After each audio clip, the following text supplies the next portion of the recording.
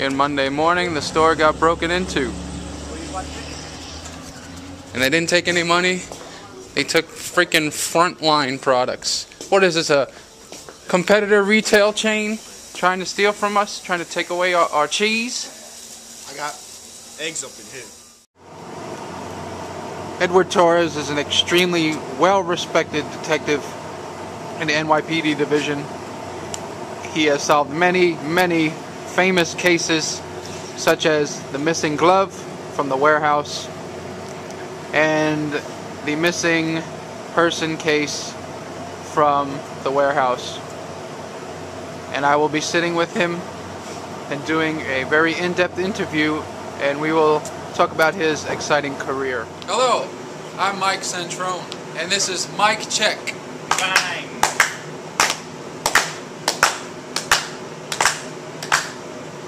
The theme of today's show is... Crime! Crime doesn't pay. And we're going to see a live interrogation because a crime had been committed across the street from our warehouse. I'm going to interview a famous detective named Eddy Torres, and we're going to see him in action as he interrogates a prime suspect of the crime. So, join me! I am here with the John Jay graduate with a degree in forensic science and also a PhD in bologna sandwich preparation, Mr. Eddy Torres. Edward, thank you for being on my show. How are you doing today? Fine. You good? Okay, good. Now, we all know there was a crime committed today. The store across the street from our warehouse was broken into. They didn't steal any money, they stole some products. So it could be an inside job. Eddy, do you have any prime suspects in mind? Any names? Somebody you think who could have committed this crime? Yes.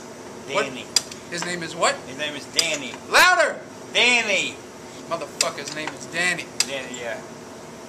Now, we're going to see an interrogation. Eddy will interrogate this Danny character to see if he was the one, if he would crack under the pressure. Eddy, let's talk about your career real quick. You know you look a lot like Telly Savalas? Tell me about Kojak and what happened to Kojak. Yeah, Kojak died in Coney Island. From what? From a movie. From a movie? Yeah. Tell me about your first case. What was the first case you ever worked on? Didn't you find a safe somewhere? Safe in the garbage. You found a safe in the garbage? Yeah. And then what happened? I opened it and nothing but a penny. Nothing was in this safe but pennies. This is riveting. Now you've solved many murder, rape cases, but it was always that case with the safe that you were most known for, most famous for. How do you feel about that? Don't you feel famous? Yeah, pretty great. You feel great? Now let's talk about crime suspect, Danny. You can't wait to rip into Danny, can you? Yeah.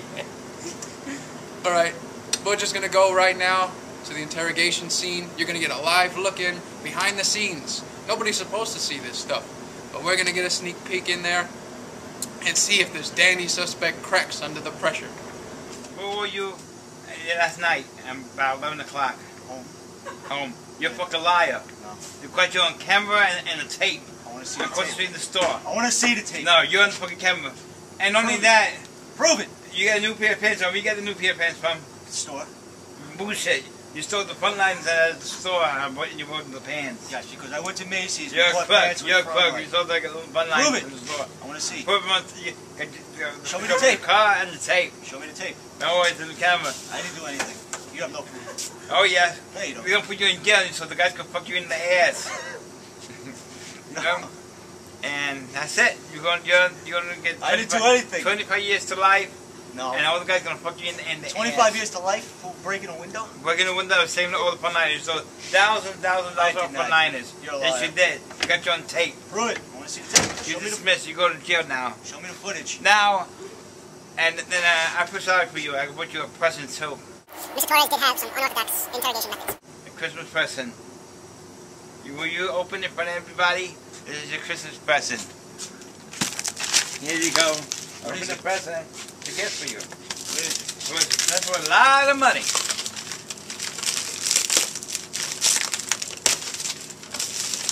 Hope you like it. You can wear it right now. What is it? Put it on. Hurry up. Hurry up. Open the box up. Open the box. Open it up. Hurry up. You can wear it. Put it on right now.